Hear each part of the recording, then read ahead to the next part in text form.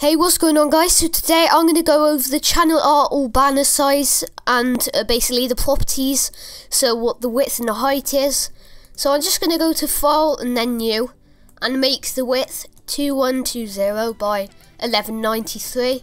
I'll just call this banner properties, and I'm just going to have the background contents as white, and then I'm just going to press OK, click OK.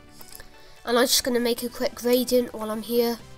Just get that and just have a nice background. There we go. And so basically there's going to be this download in the description. It's a YouTube channel art template. It's not all the ones with like the background and stuff, and it's just really complicated as like TV, desktop Macs and stuff. This one just basically has this, but I'm just going to show you in a minute. I'm just going to get this right. Just drag it over quickly.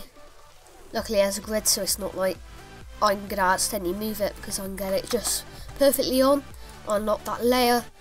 And basically the desktop, which is the computer if you're wondering, everyone on the computer, on the PC, will see all the way across there.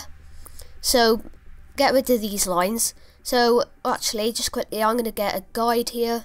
Just go to View and then Rulers, or Rulers. And I'm just going to get another one from here, drag it all the way down to the bottom.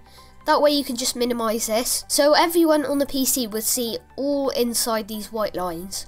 Don't worry, when you save it you won't see the white lines. One, because that's like the edge of the banners, and two, when you save it as a PNG it just wouldn't save the white lines basically. So everyone on the PC, as I said, would just be able to see in here.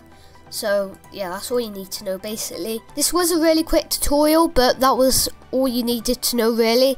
So if you have any more problems, then please be sure to say that in the comments, and hopefully I'll be able to fix them for you.